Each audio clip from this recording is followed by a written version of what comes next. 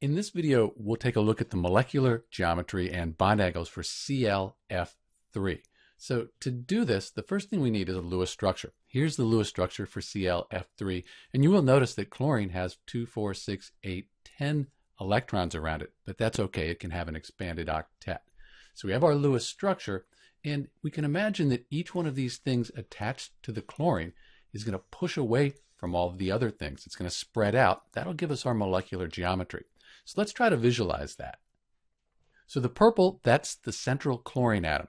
Let's add 3 fluorine atoms on. We had 1. The second one, they spread out. Again, we had another one, and they spread out. So at this point, we have this trigonal planar molecular geometry. But we have to remember those 2 lone pairs. So let's add the lone pairs because they also occupy space. So we put the lone pairs. There's 1. We get this shape here. And let's add the other one. There it is. What we end up with is what's called this T-shaped molecular geometry. So you can see the T here. There it is. T-shaped molecular geometry for ClF3. Let's go back to our Lewis structure. So there's 2 ways we can figure this out if we can't visualize it. The first is to look at the steric number, look that up on a chart. So we have 1, 2, 3, 4, 5 things attached to the central chlorine.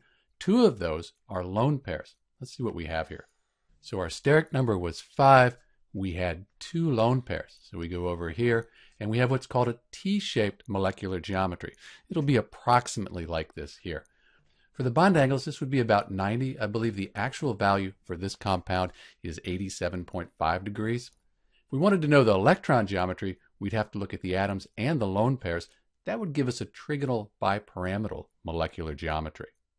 The other way to find the molecular geometry is to use the AXE notation. So A, that's the central atom, the chlorine. X, the atoms around it, 1, 2, 3. And E, those are the lone pairs. We have 1, 2 lone pairs. So we'd have AX3, E2. And if you look that up on a chart, you'd find out that this is also the T-shaped molecular geometry. This is Dr. B with the molecular geometry, bond angles, and electron geometry for ClF3. Thanks for watching.